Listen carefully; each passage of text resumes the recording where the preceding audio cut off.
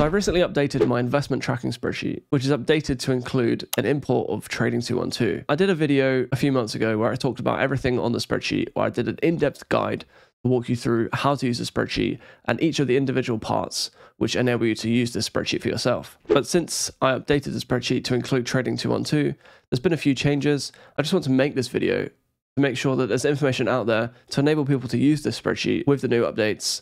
And if you do have a Trading 212 portfolio, you can use this spreadsheet as well. The spreadsheet is fairly simple to use once you're set up with your portfolio. There is a few steps that you do need to do to set yourself up on the spreadsheet. I'm going to take you through a quick guide on how to use it and then answer some common questions that I get regarding the use of this spreadsheet. But before I get into the video, if you're new here or you regularly watch my videos but you're not subscribed, please hit that subscribe button so you can follow along with my portfolio. And you can get the spreadsheet that I'm about to talk through in the description of the video, where I send out a monthly update with all the changes that I've got on my own portfolio, so you can follow along with my portfolio and also use the spreadsheet for yourself. Let's get into the video. When you come to download the spreadsheet, you click on the first link in the description and that takes you to the download page. So all you have to do is enter your email address, click join the list, then you'll receive an email to confirm your email, and this is to do with data privacy. And then once confirming your email, it will take you to the download page. And you can choose from the import version or the data input version. Now the import version is just as simple as inputting the download from Freetrade or Trading 212, and the data input version is a very manual process where you have to input all of the data from your trading apps. So if you're using Freetrade, this tab here, the Freetrade import tab, this is the tab you'll want to use. So the first thing you'll need to do is to download your Freetrade import data. And if you're using Trading 212, it's the same process where you're on this tab here, and the same thing, you download your Trading 212 import data. I'm going to walk you through the Trading 212 import data download, and I'll also show the Freetrade download import data at the same time. So when you come to Trading 212, you'll probably be on a page like this, where you're on your home page, you also have your portfolio page. But to get the download data, you need to come to the three lines on the bottom right, come down to history, and then on the top right, there's export history. So you can make a new export. If this is your first time using the spreadsheet, then you want to go from the beginning of opening your account. So for me, I think this is about the 1st of May. And then you want to go to the latest date that you can download it, or you can go to the end of the month.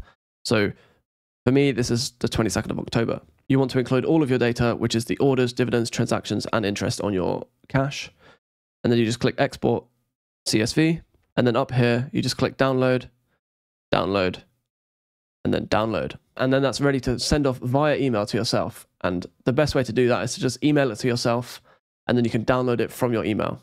And the process is very similar to Freetrade, and you hopefully would have seen that on the screen at the same time. So when you get your Trading 212 export, it will look something beginning with the action, which will be the deposit or the interest on cash or a market buy.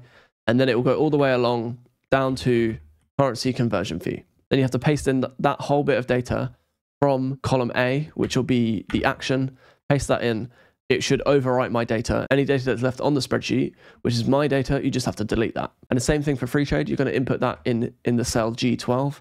You want to copy and paste the whole bit of data that you get exported. And any data that isn't overridden, that is my data, you just need to delete that out. And what you will need to do for Trading 212 is just drag down the formulas in these cells all the way down to the bottom. One, this is to fix the date that Trading 212 gives you, to fix it to an actual date that we can use.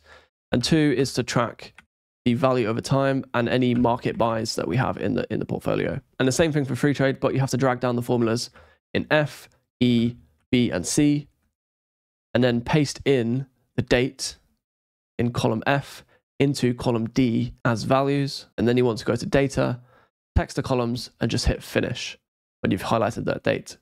And that's simply because of a formatting issue with Excel and the way that the date format is written when it's exported from Freetrade. But if you're using one or the other, so if you're using Trading 212 but you're not using Freetrade, you can simply just delete all of this data. And the same thing, if you're using Freetrade but you're not using Trading 212, you can just delete all of the Trading 212 data. I wouldn't delete either of the tabs. If you want to remove them, just right-click and hide. This is simply because it will mess up some of the formulas that are sat in the info tab. As you can see here, in the total amount invested, we're using the Freetrade import and the Trading 212 import. And if they're deleted, it will mess up the formulas. Now, once you've pasted in your data, you will need to know the tickers for all of the stocks that you own. And all you have to do then is just paste those tickers into column B. And then that should update the data that's in these columns. The only other thing that's necessary for this spreadsheet is the use of the data type stocks. So what you will need to do is, I'll show an example here, is if I take the stock ticker NVDA, which is NVIDIA, and I paste it down here, and then I come up here to the data type stocks, and I just convert NVIDIA to the stocks data type. It will bring up a data selector over here on the right, which you can't actually see. Let me just move that across. And all you have to do is just select the one that is relevant, which is the NASDAQ stock market NVDA. You just select that, and then that changes that data type to this information here, which matches these over here. I would also advise entering in the sector, because this enables us to see the split per sector, enables you to have extra things split out. The best thing to do to not mess up some of the graphs and charts that are on the spreadsheet is to not delete the data before you start inputting your own data. It's actually just to overwrite the data that's already sat there and then delete anything remaining afterwards. And the final thing before I go to the questions is, when you enter in your stock information, you need to make sure you enter in the market. So whether it's an ETF, US or UK, that's because this spreadsheet converts the UK price. So if you're using a US stock, it's very important to transfer it to pounds. You want to state whether it's a US stock or a UK stock.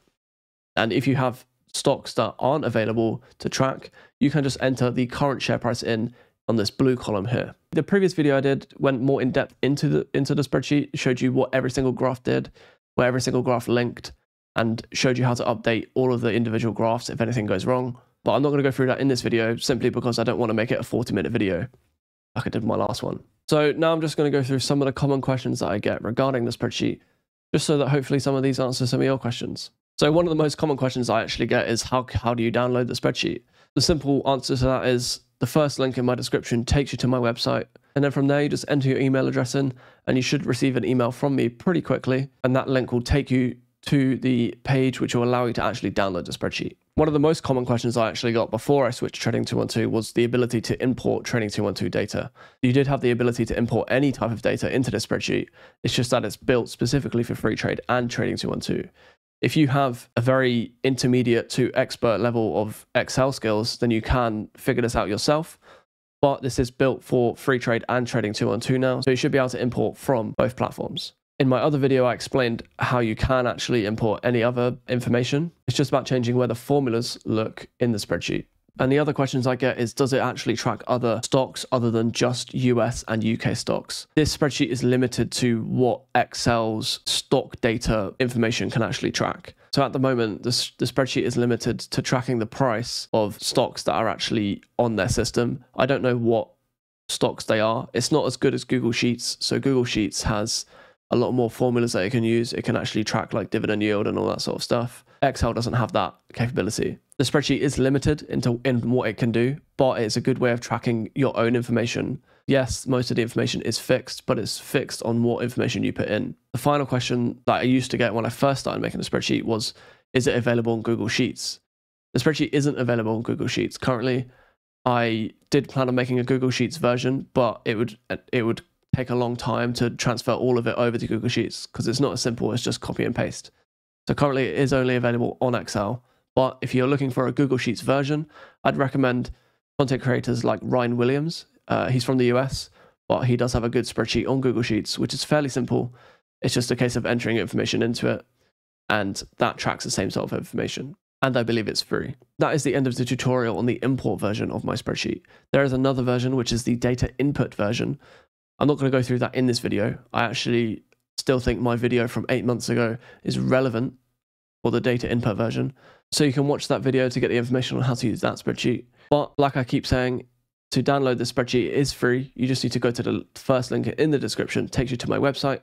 You then need to click on the first link, which takes you to the email page. And then you just need to enter your email, sign up to the newsletter, and you will receive the spreadsheet in your emails. Now, if you made it this far into the video and you haven't subscribed to the channel, please hit that subscribe button. It really helps me out. I'm really hoping to close in on 1,000 subscribers by the end of the year.